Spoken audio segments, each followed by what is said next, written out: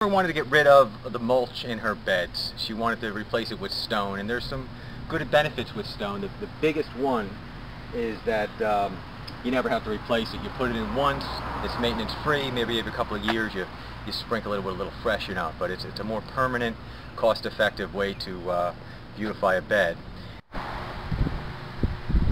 Chris Orser Landscaping, 215-249-1236.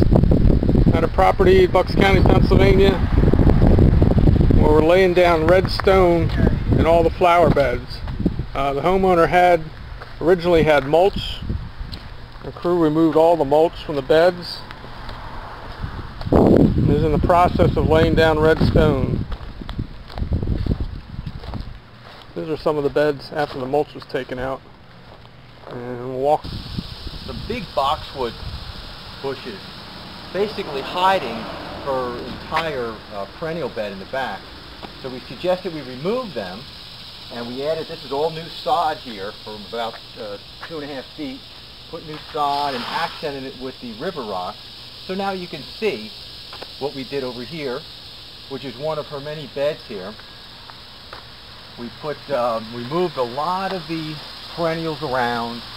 And this flax over here, you can see this is a beautiful ground cover in March and April. She only had purple, so we put some mountain pink in there, and that will all grow in. So when it comes March or April, she's going to have real beautiful color here.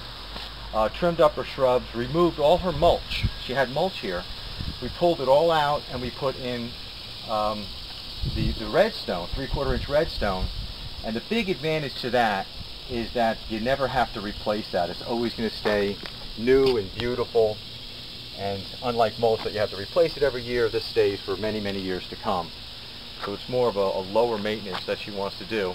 And we did that in these beds all around here.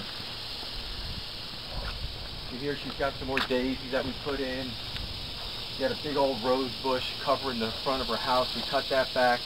Now this planter is not going to stay there. That's going to go on the patio. But we still have to seal and lock this patio. She doesn't